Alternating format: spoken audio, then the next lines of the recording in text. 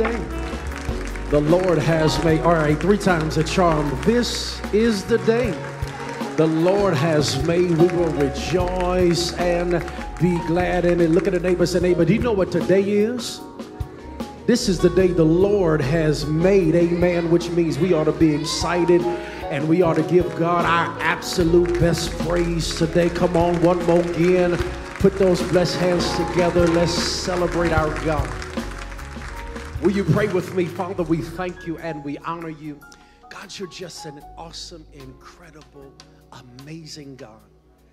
If we had 10,000 tongues, it would be insufficient for us to exclaim and proclaim your goodness. So, Lord, we just simply want to say thank you. Thank you for waking us up this morning. Thank you for starting us on our way. Thank you for dealing with us with all of our craziness and all that we have. But God, you have continued to be a consistent, faithful God to us. And for that, we give you glory and praise. So now, God, as we come to the moment of sharing and proclamation, Lord, we know that this season is not always jolly for some. So, Lord, we ask that you would allow us to grow, expand. Thank you for a safe space to reconcile all that this moment means. And so, Lord, I thank you for the gift of Jesus Christ. And I acknowledge the simple fact, God, that you have been better to us than we could have been to ourselves. So now, God, in the time of our sharing, let something be said, let something be experienced that will help us, strengthen us, challenge us in who you want us to be. God, we just love you. And we thank you again. So, Lord, I avail myself to thee. Hide me behind your sacred cross. Let them not see me, but see thee. That is my prayer. In Jesus' name we do pray. Amen. High five two or three people. Tell them, I'm glad you're in church today. I'm glad. One more time, let's give God some glory and some praise. Let's get to work, guys. Book of Matthew, chapter 2. We're continuing our series, I'm Not in the Mood. And I want to thank you for being a real mature congregation. We've been dealing with some heavy stuff. And last Sunday was just heavy.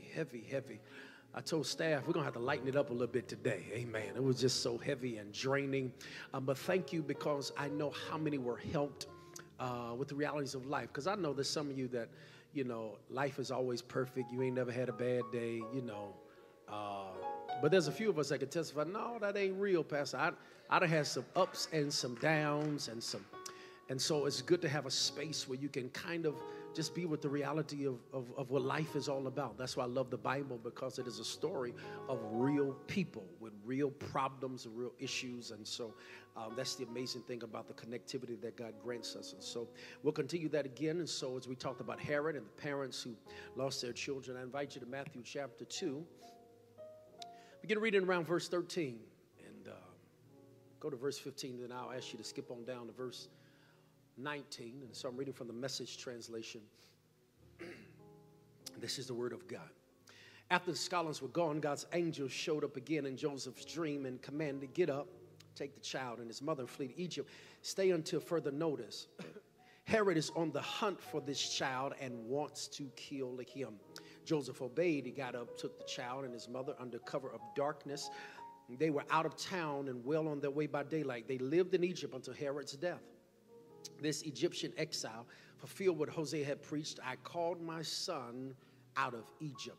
Go down to verse 19. Later, when Herod died, God's angel appeared in a dream to Joseph in Egypt.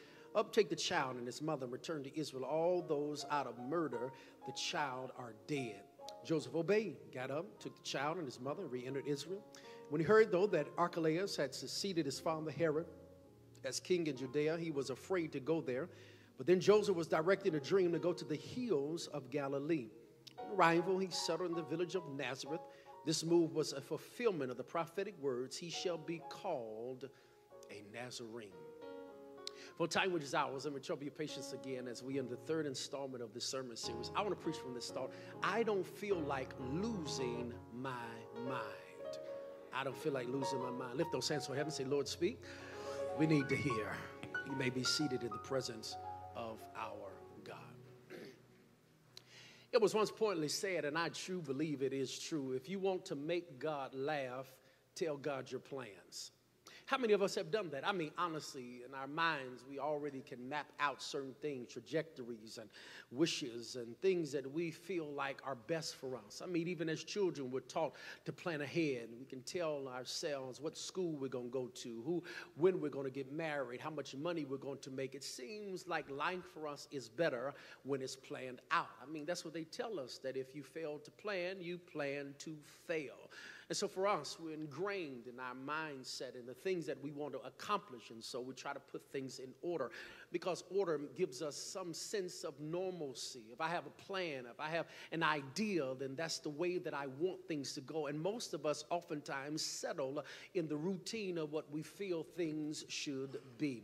The challenge with that, my brothers and sisters, and I don't know how many are with me on this, but I want to suggest that oftentimes you can come up with all the plans you want to come up. You can line your life how you want to line it up. If it does not agree with God's will, it will never come to pass. And there's someone here under the sound of my voice. You're not going to say it out loud, of course, not in this sacred space, but there's a part of you that screams out in anger to God because there are many moments that you wish God would do it how you want God to do it. And oftentimes you feel like God is squeezing you and frustrating you because the plan you had for your life is not this perceived plan that God is ordering for your life. How do you manage that tension of these things that are happening, and you want to be honest and you want to be faithful, you want to follow through in fidelity to God, but there are many moments you're saying, God, this is not what I signed up for, this is not what I asked for, and I feel as if the more I try to figure it out, the more I seem lost in what you're trying to accomplish. And my brothers and sisters, I think that even in new additions, even when blessings may come in, the blessings and transitions cause some things to just happen. And if we're honest, new causes shifts, and shifts cause transitions, and transitions can lead to frustrations. Have you ever had a blessing feel like a burden? And those are rough places to be. I mean, stuff that you know God has ordained, but there's still a part of you that's saying, I didn't sign up for all of this. That's what leads us to our character today, a man by the name of Joseph. And we know his story, I would suggest, from a cursory perspective. I mean, we see him in the narrative. We see him as the husband of Mary, the caretaker of Jesus Christ. But I submit to you today, my brothers and sisters, that even if Joseph was to grab the microphone today, he would submit to you that this moment of Christmas, this whole holiday season for him was a moment of tension and mental fatigue.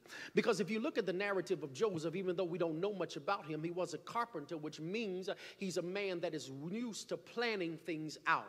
But yet our narrative seems to suggest to us that no matter his plans, God had other plans. And because of God's other plans, it leads him to this place of frustration, this place of mental fatigue, where he's trying to figure out, I want to stay together, but I feel as if I'm losing my mind. Who am I talking to today? That I would submit to you, the worst fatigue is mental fatigue. I mean, I can take physical fatigue. You can take a nap and kind of remedy that. But what happens when your mind is just trying to wrap itself around what's going on, and there you are trying to make sense out of stuff that does not make sense? And my brothers and sisters, I think that we can learn something from Joseph in our text, that at the end of the day, no matter what your plans may be, you're going to be frustrated if you try to superimpose your ideas, your plans, your visions, and your dreams on God.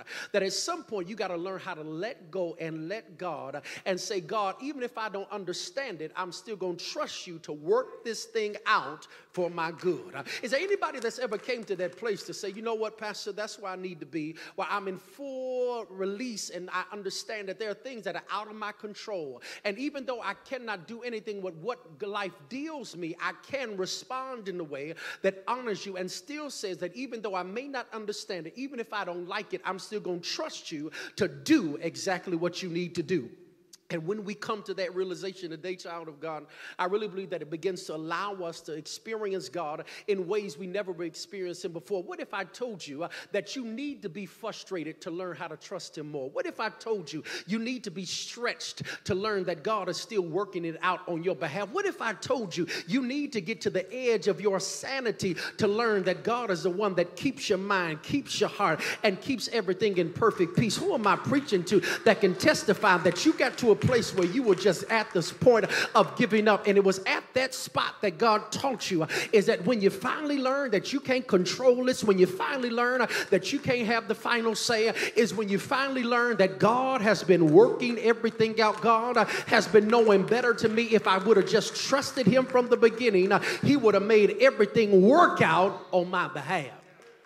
And I will lift that up today, my brothers and sisters. I think we can glean some things from this concept, this narrative of Joseph today. I think that if we see this encounter between Joseph and what it means as he once again is thrust into the midst of this whole notion of being around when Christ is born, it will share some truths with us that will allow us to understand how to navigate these tensions, these moments of mental fatigue, that when we feel like losing our mind, God can step in and work it for our good. Let me share a couple of notes I think that is pertinent from this particular narrative. The text would first of all tell us, I hope that you would take this down. This is the first principle. I'm trying to help someone's sanity today. Maybe God sent me on assignment to grant you peace of mind even in the chaos. God simply wants me to tell you, first of all, that accepting the promises of God comes at a risk to our reputations.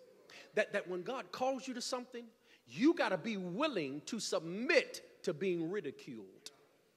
Story of Joseph has always intrigued me. He is an interesting character in Scripture. And one of the reasons I say that is because not a lot of information is said about Joseph. As famous as he is, we have limited amount of information. I mean, we don't know when he's born.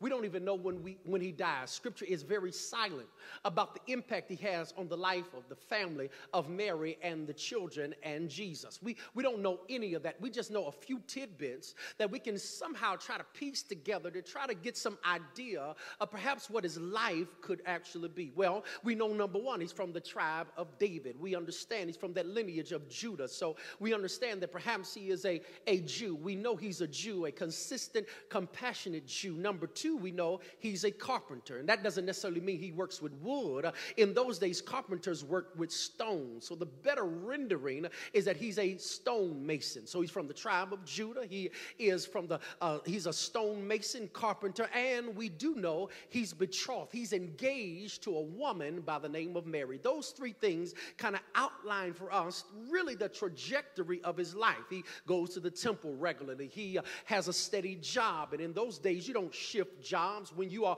a carpenter, you go die a carpenter. So in his mind, he's probably getting ready to project out what his family lineage is going to be like, how he's going to provide for his family as a carpenter. And you can imagine he's betrothed to a woman named Mary. He's thinking to himself, we get married, we have some children, we live happily ever after. That's all he's thinking, is that I'm going to go to temple, I'm going to work as a carpenter, I'm going to marry Mary, and we're going to have children and live happily ever after. That was his plan. That was the way things were going to go in his mind, in his journal. That's the way life is going to be until one day.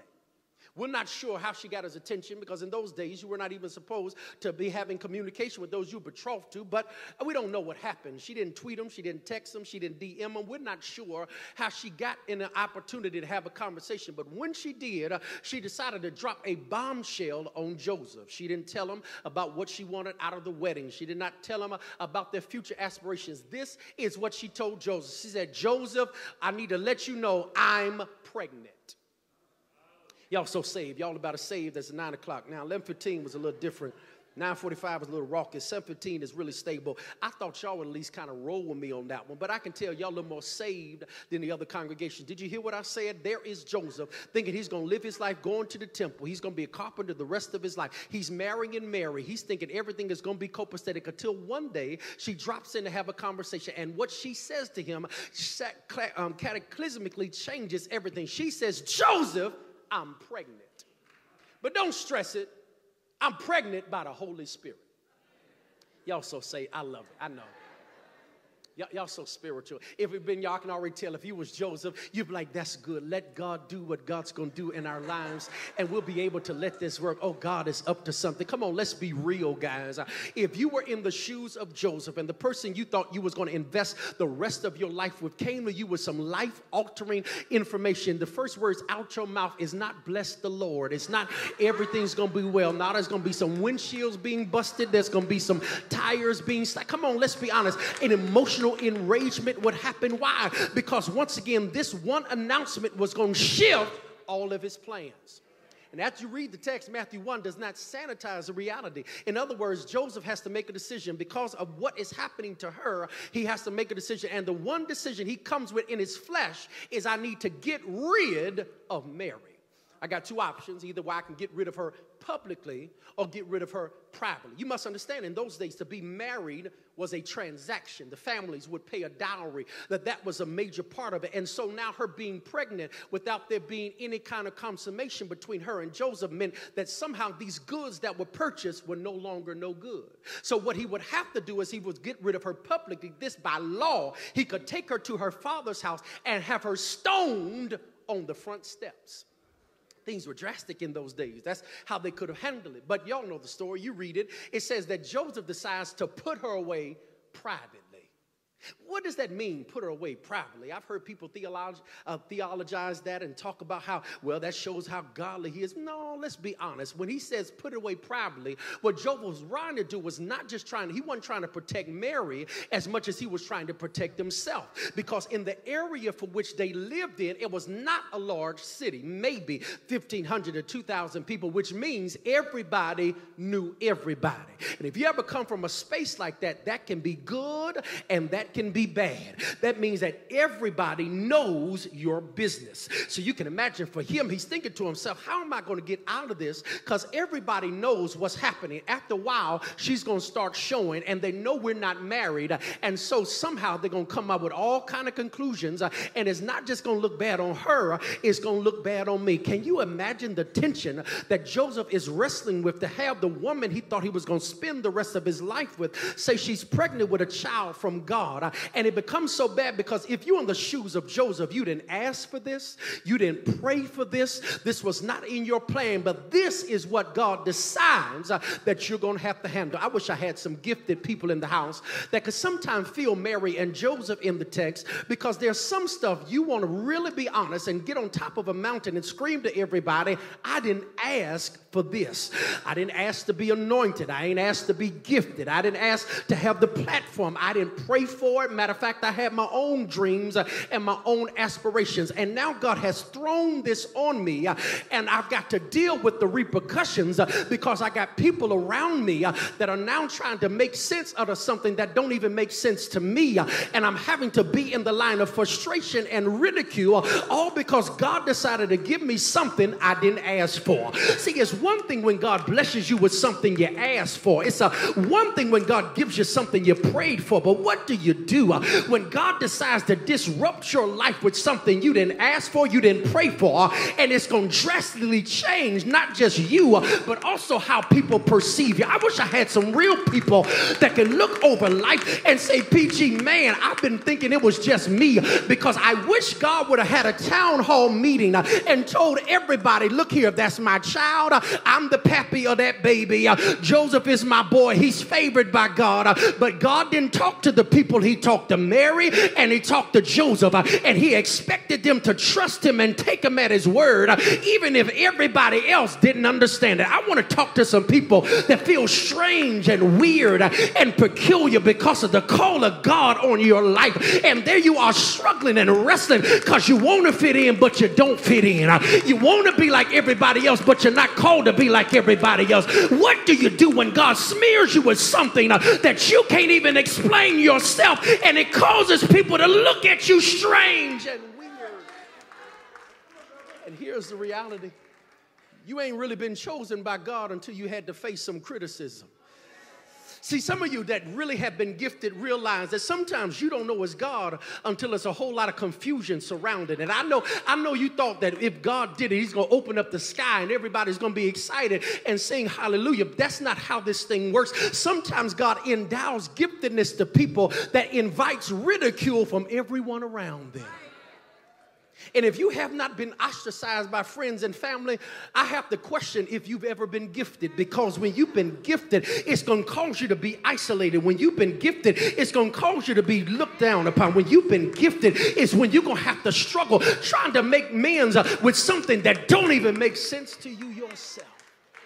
The text tells us that he throws this upon them.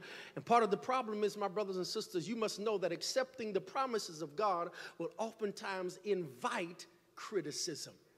But there's another layer to this, my brothers and sisters, because I also want to submit, secondly, that discerning divine moments challenges the faithfulness of our responses. That on one hand, the promise God gives me oftentimes disrupts my public perception. But then these encounters with God will test if I'm as faithful as I say I am. Because even though we don't get a lot of information about Joseph, in the span of 2 chapters, he has 3 divine encounters. Matthew 1, when he's trying to figure out what to do with Mary, in a dream, an angel comes to him and tells him that God said it's cool. He's confirming that Mary's telling the truth, and you need to take her as your wife. In Matthew chapter 2, when the child is born, Herod gets on a murderous rampage. In another dream, an angel comes and tells him, God says, take your child and take the wife and flee into Egypt until Herod dies. Again, for the 3rd time, in Matthew 2, he gets another dream. An angel comes and says, check this out, Herod's dead. You can take the child and the wife and go back home where you came from.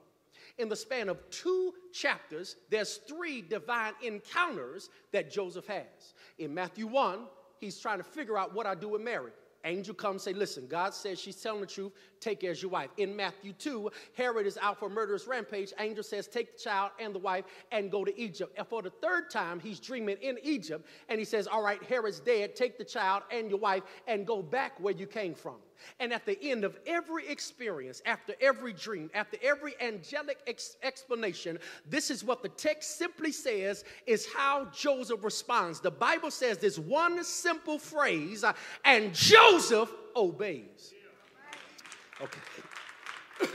Matthew 1, he don't know what to do with Mary.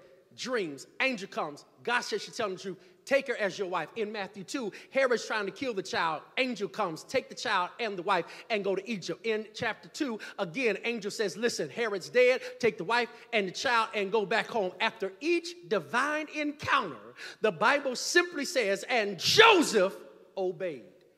Okay, I see why that's not seductive enough for you, because for many of us, we expect the favor of God to come through some obstacle. We think that unless God tells us to touch 17 people or do 17 laps around the sanctuary, that we can't never see God experience or dispense favor in our lives. But what if I told you that favor is not predicated upon what section you seat in the sanctuary, that favor is not predicated upon how many ministries you serve in, but if you want to experience the favor of God, if you want God to put super on your natural, this is all you have to do.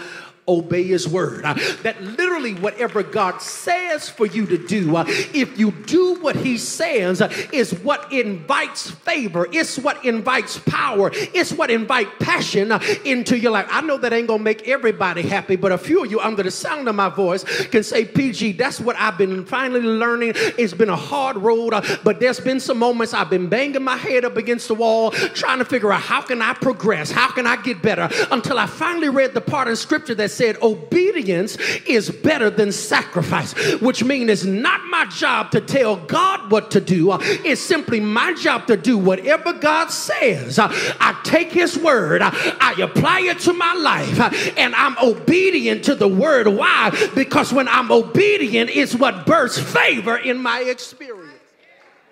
That's why Thomas Kempis was correct when he offered this opportunity to my brother and sister. He said that what God honors God is rapid obedience, because delayed obedience is nothing more than disobedience, which means the best way to respond to God is when he tells you to do something, just do it. You don't have to figure it out. Just do what he says do. That's what we learned from a player by the name of Roger Staubach. Anybody know old school football? He was a quarterback for the Dallas Cowboys. And he gave an interview during his playing days where he talked about how he was challenged in playing for the Dallas Cowboys. And his challenge wasn't with his teammates. It wasn't with his opposing players. It wasn't with the front office. He said his biggest challenge he had playing for the Cowboys was the head coach.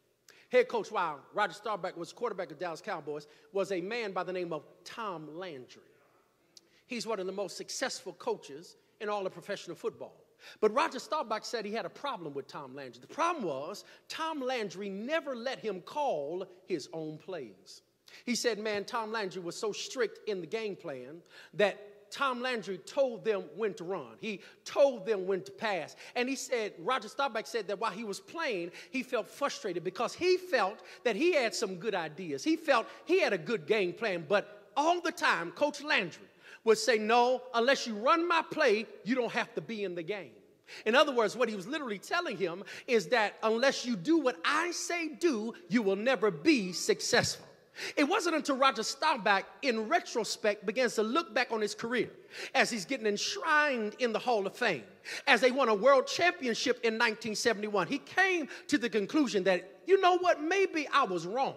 That I may have wanted to call my own plays, but when I look back over the span of my career, I didn't do half bad just running the play that was already called, which means I don't have to be so enthralled with trying to figure out if I should call the right play. I got somebody that's above me that knows the right game plan and knows what it takes to win. So my job is not to call the play. My job is to run the play like it's been called. Y'all missing what I'm saying? Because some of you mad at God because you had your own game plan and you wanted to tell God when to pass, and you want to tell God when to run, and you want to tell God when to punt, and you want to tell God when to take a knee. But God is like Tom Landry. In this game, you're going to run the play he calls for you. But I got a few people under the sound of my voice that can look back over your life and say, you know what? He's been calling some good plays the whole time. And when I look at where I am, it's not because I made good decisions, but because I had a God that knew better than me which way I should go and what I should do. I wish I had somebody lean over to him and say, neighbor, just run the play. Stop trying to be smarter than you are. Stop trying to figure this thing out.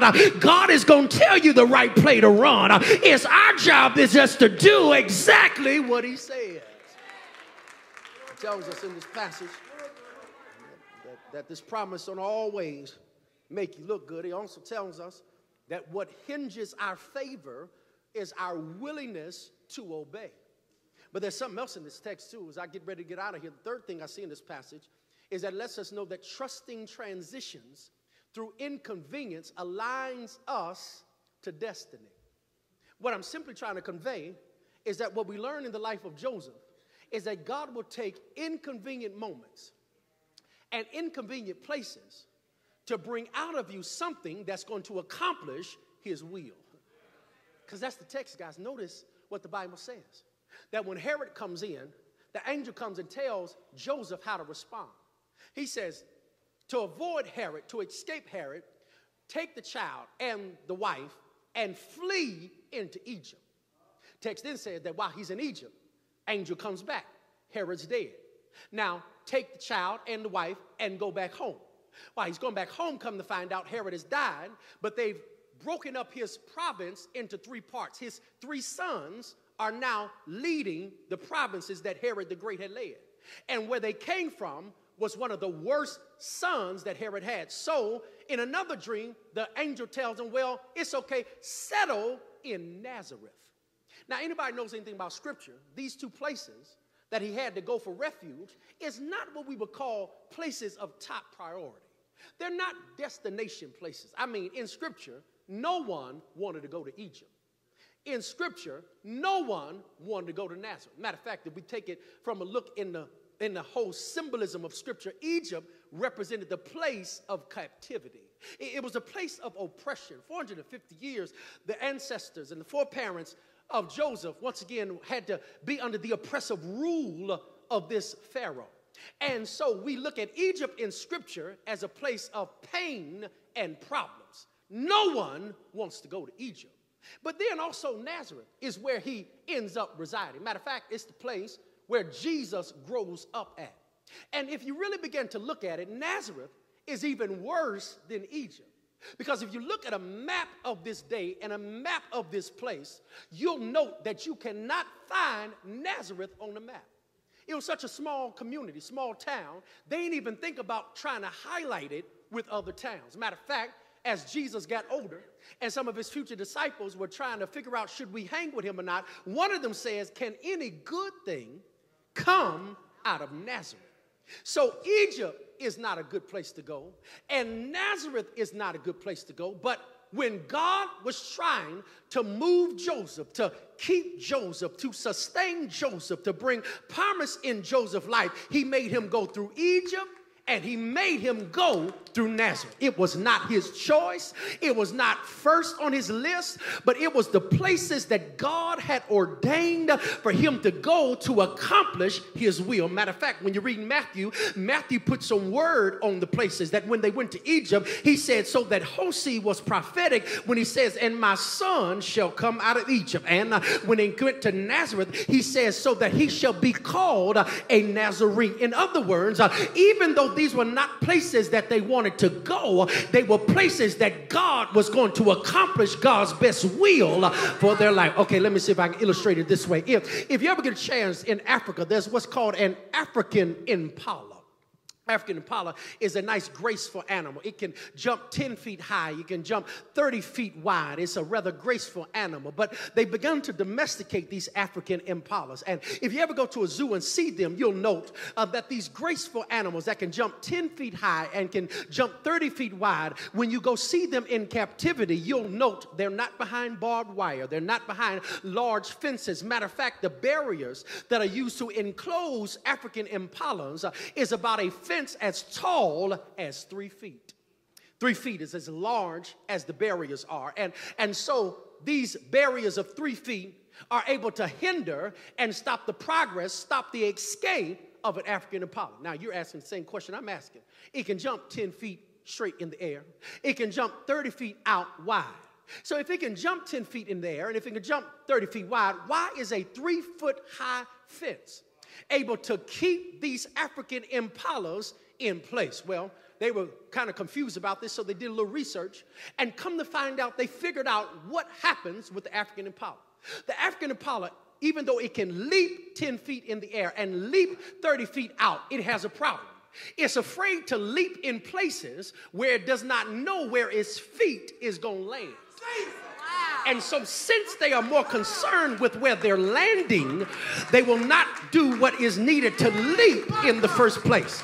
So they'll let something beneath them keep them hindered because they're so concerned about where they end up that they do not make the faithful stewardship of understanding. It's not my job to worry about where I land. It's simply my job to just leap when I need to. Y'all catching me in a second. And I believe I'm talking to some African impalas in the house. That you got all the potential in the world, you got all of the gifts in the world, but you trying to figure out where you want to be. You're trying to figure out where you want to land, and so you're more concerned about what you want. When God said your job is not to be concerned about the landing, your job is to simply leap, because I'll let you land where you need to land, because I always have you land in the place of purpose. Some of y'all missing what I'm talking about, and that's why some of you can't celebrate what God is doing in your life, because you're still mad that God sent you through Egypt and God sent you through Nazareth, and that was not your first pick. But somebody can testify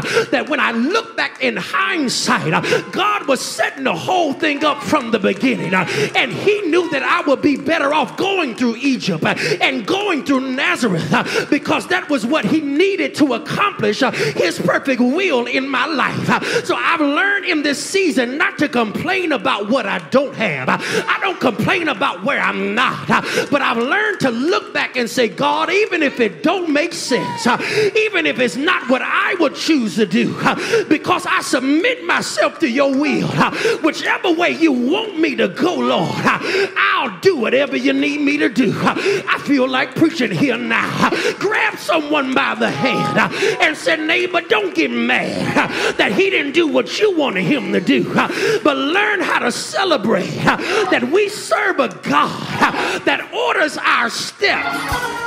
in his way, which means if I gotta go through Egypt, there's purpose in Egypt. If I gotta end up in Nazareth, there's purpose in Nazareth. And I made up my mind, he's still God. Whether it's in Egypt or Nazareth, he's still God. And as long as he's still God, he still can turn it around for my good. I gotta get out of here. I done sweated up my dashiki. But slip your arms around the neighbor. Shake that neighbor real good. Shake them till they feel good. Shake them till they feel like they got the Holy Ghost. Y'all standing there, shake that neighbor and said, neighbor, take that frown off your face. I know you may not be where you wanna be, but the God I serve, he'll put you where you need to be. And ought to have somebody that can open your mouth and say, thank you, Lord, for doing what you do best, for making a way out of no way. If you believe it, open your mouth and shout glory.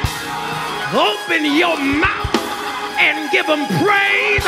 If you know, can't nobody do you like cheese? Can't nobody do you like the Lord? If you believe it, shout it. Shout it. Shout it. Ooh. Shout it. Won't he do it? Won't he do it? Won't he do it? Look at another neighbor and said, neighbor, this next shout is because I trust that God is ordering my step. That next shout is because I believe he knows better than me. Shout it.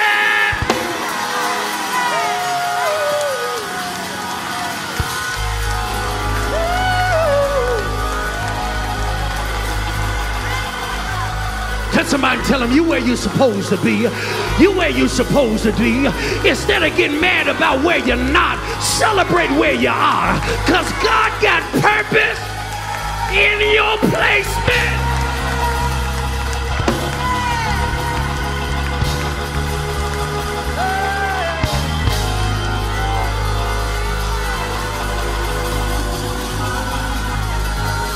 Everyone's standing. Everyone's standing. God said, look,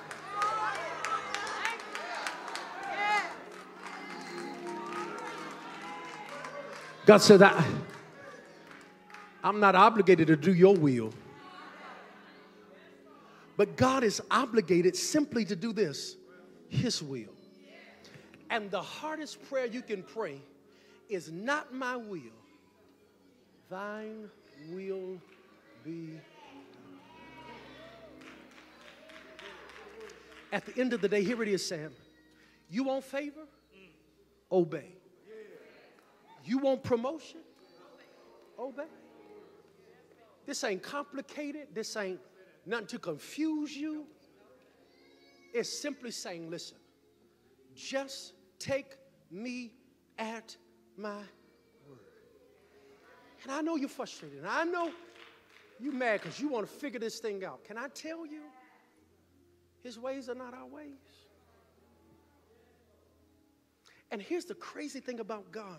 God will do stuff that seemingly seems contradictory to position you where he wants you to be. He'll turn a wrong turn right. And he'll do stuff that at the end of the day, you got to look back and say, man, that was nobody.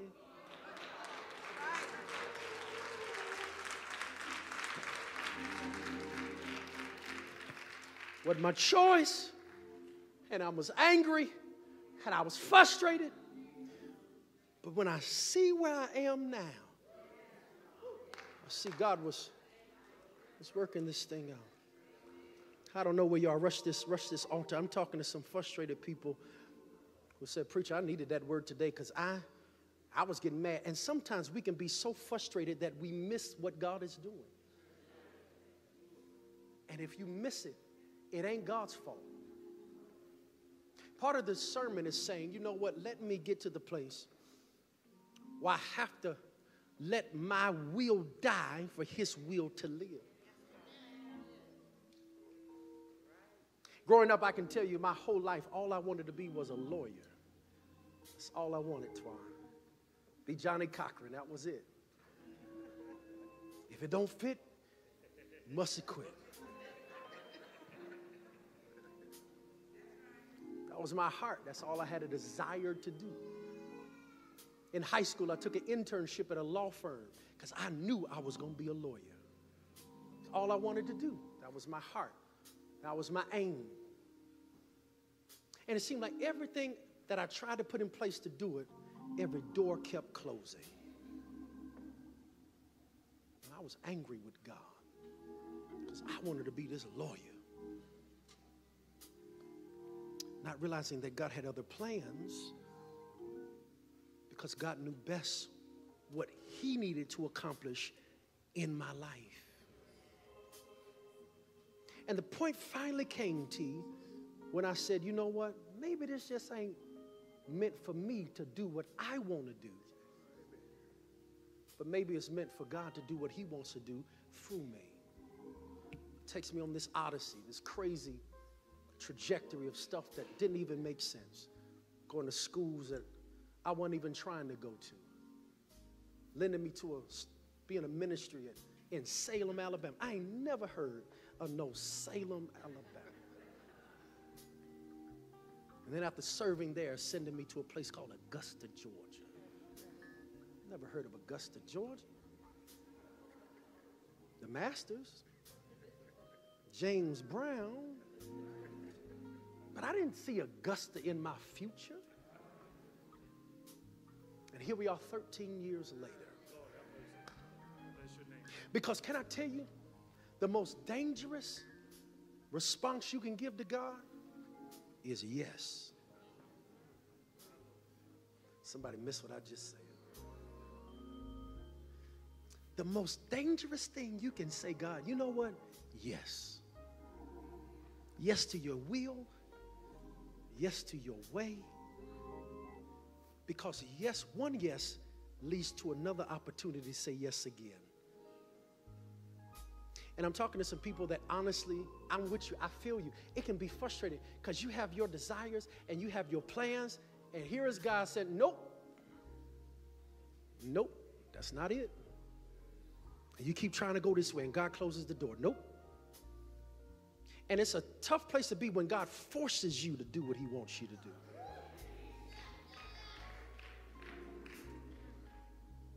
That's why after a while, you might as well say yes, because he's going to stop stripping everything that becomes an option or obstacle or distraction from you accepting. So you either willingly accept it, or you just it's going to be thrown upon you. And it's mental fatigue, it's frustration, and we're angry and we're tired, not realizing that you need Egypt and you need Nazareth and you need these places because it's God's development to produce out of you what he's placed in you. And it ain't going to make sense to other people because your calling is not based on them. That's why it's going to be strange, and that's why it's going to be tension, and that's why it's going to be some stuff that's going to be upsetting, because when you really called by God, people ain't going to understand you. And you got to accept that and be okay with that and say, okay, fine, it's okay. I'm called to be peculiar. I'm called to be strange. I'm called to be kind of different in this moment. As your head is bowed, I'm not sure what you need to submit to today, but I will say this. Continue to start trusting God. See, God's playbook is so unique. Anybody that's a good football strategist knows that not every play is meant to take you forward. Some plays are called for an intentional loss because some losses reposition you.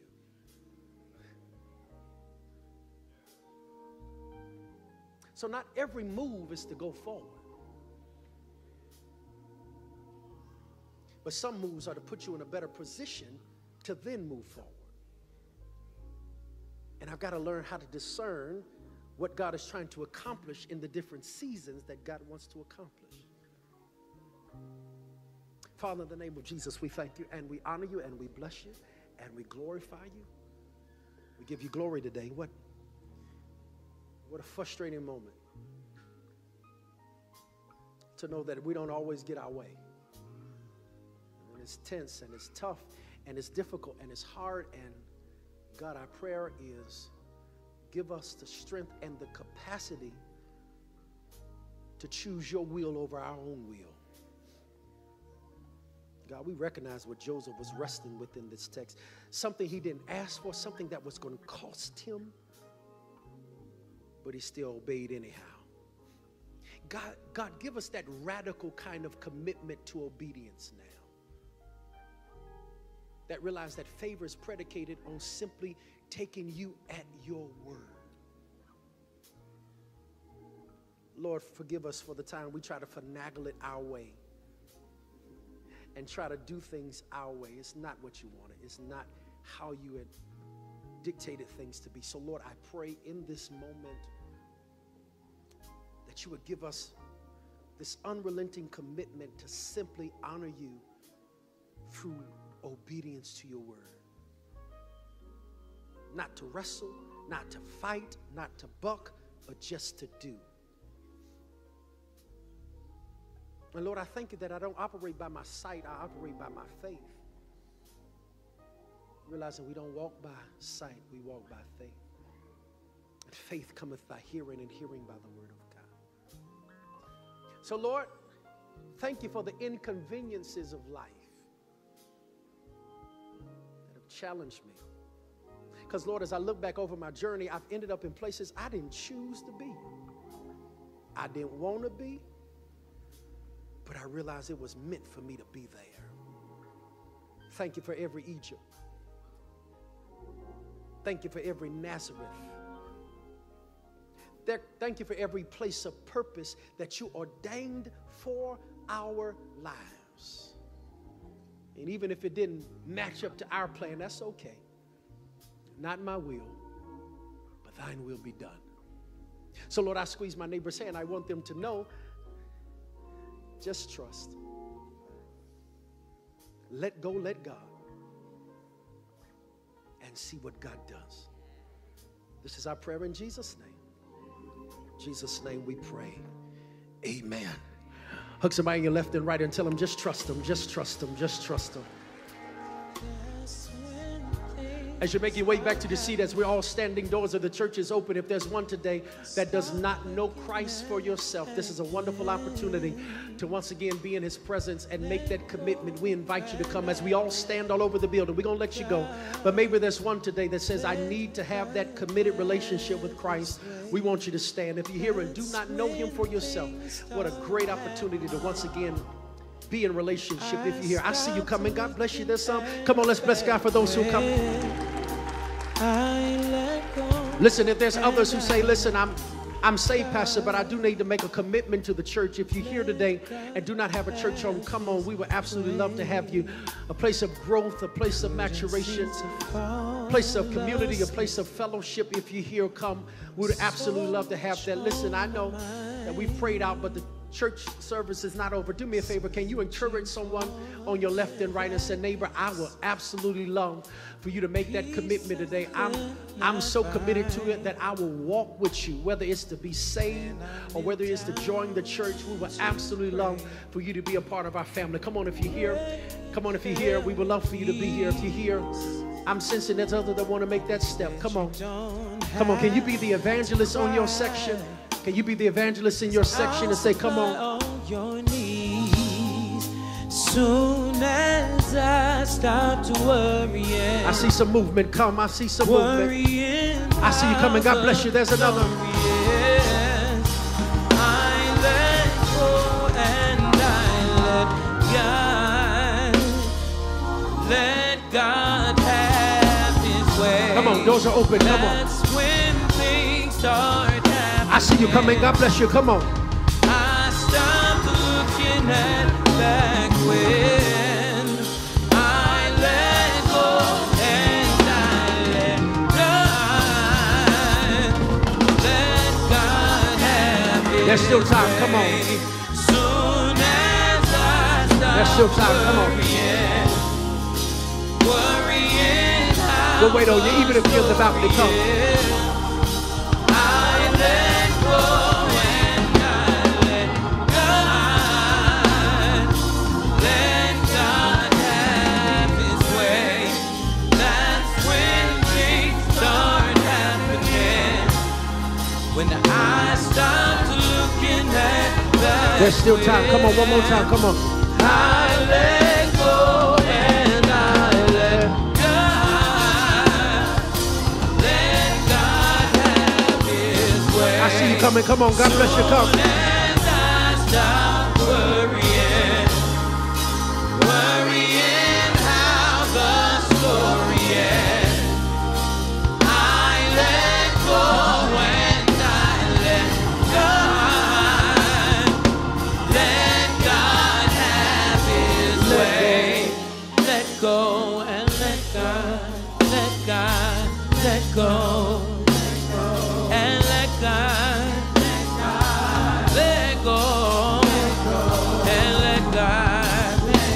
Oh, let go and let God. Oh, let go and let God. Let go and let God. Let go and let God. Can we thank God for the three who've come today? We celebrate you. Do y'all mind standing? Not to put you on the spot, but we're just a welcoming church. Come on, Tabernacle. Let's thank God for our new family members. God bless you. I love those shoes. They are incredible. Listen, we're excited to have you. Been praying for you. That's been our prayer. Is God not add to our number because we're trying to be larger, but we ask God to add to our number so we can continue to make an impact. And God has answered that prayer and continually does it. Just astounding. And we're so honored and really humbled that you would see this as a place of growth and maturation. Look around. This is family. That's what we are. We're family. We're family, and we love you. We're grateful for you. I say this all the time, and I really do mean it. The best is yet to come. One of our connection teams, Sister Shannon's going to take it just so we get some information. Come on, guys. Let's celebrate our new family members. Let's thank God for them.